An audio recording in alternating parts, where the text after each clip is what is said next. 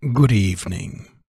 Welcome to tonight's reading from A Princess of Mars, previously titled Under the Moons of Mars, the first book of the Chronicles of Barsoom by Edgar Rice Burroughs. I'm Finn J.D. John, and I will be your reader tonight, under the auspices of my institution, the Friedrich Wilhelm von Jonst Library of Forgotten Worlds. Tonight, we are finishing this book. This is the last chapter. Chapter 28, At the Arizona Cave. It was dark when I opened my eyes again. Strange, stiff garments were upon my body, garments that cracked and powdered away from me as I rose to a sitting posture. I felt myself over, from head to foot and from foot to head. I was clothed, although when I fell unconscious at the little doorway I had been naked. Before me was a small patch of moonlit sky which showed through a ragged aperture. As my hands passed over my body, they came in contact with pockets, and in one of these pockets a small parcel of matches wrapped in oiled paper. One of these matches I struck, and its dim flame lighted up what appeared to be a huge cave, toward the back of which I discovered a strange, still figure huddled over a tiny bench. As I approached it, I saw that it was the dead and mummified remains of a little old woman with long black hair, and the thing it leaned over was a small charcoal burner upon which rested a round copper vessel containing a small quantity of greenish powder. Behind her, depending from the roof upon rawhide thongs and stretching entirely across the cave, was a row of human skeletons.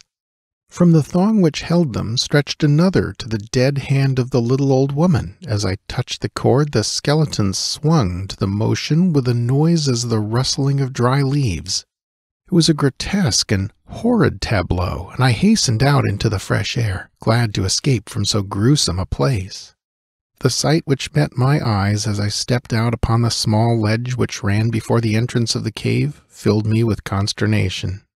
A new heaven and a new landscape met my gaze.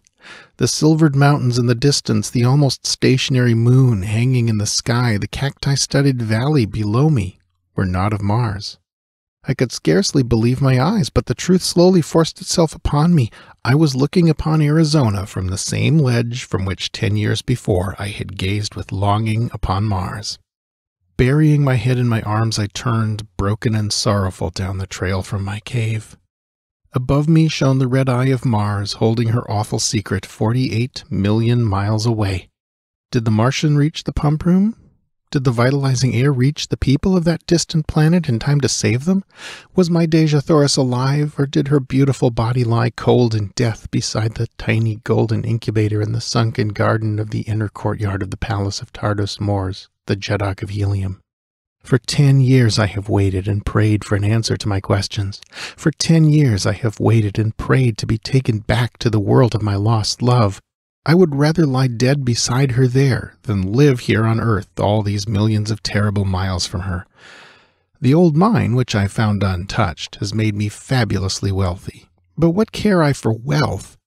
As I sit here tonight in my little study overlooking the Hudson, just 20 years have elapsed since I first opened my eyes upon Mars.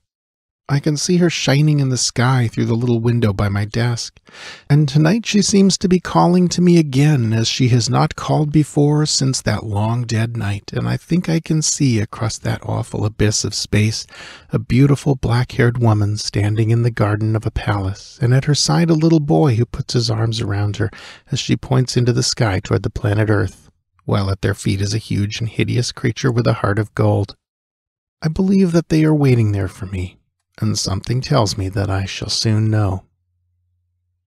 That is the end of A Princess of Mars by Edgar Rice Burroughs, the first book of the Chronicles of Barsoom. The text is copyright 1912 by Edgar Rice Burroughs. This reading is copyright 2014 by Finn J.D. John. Tomorrow we shall start the second book in the Chronicles of Barsoom, titled The Gods of Mars. More information about this project is at von-jonst.org. Good night, and I wish you interesting dreams.